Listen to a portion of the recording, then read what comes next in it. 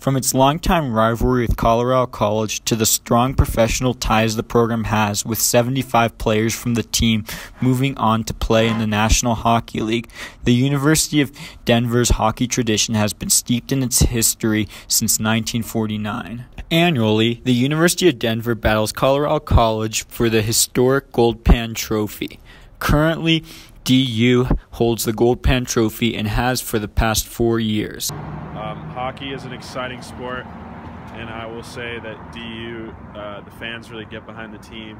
It's fun. There's not really a lot of environments like that in a college hockey situation, so DU certainly has a pretty unique thing there. I know a lot of kids go to football games at other schools, but kind of something that's unique about DU is the hockey games, and that's kind of the sport that everyone supports.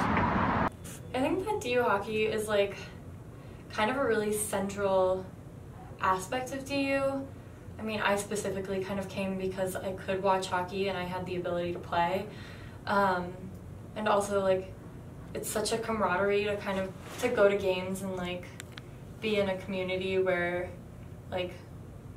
just everybody's there for the sport and everybody's there having fun and just cheering on the same team.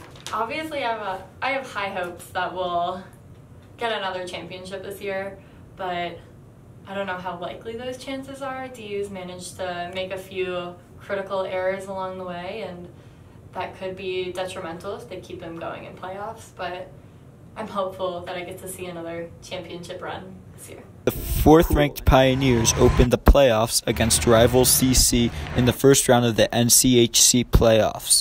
With stiffer competition at DU's level, defenseman Eric Fear knows the team has their work cut out.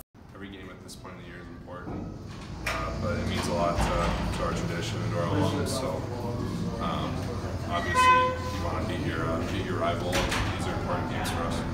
Going into the playoffs, every game matters. It's just the next game is the most important one, and we got to keep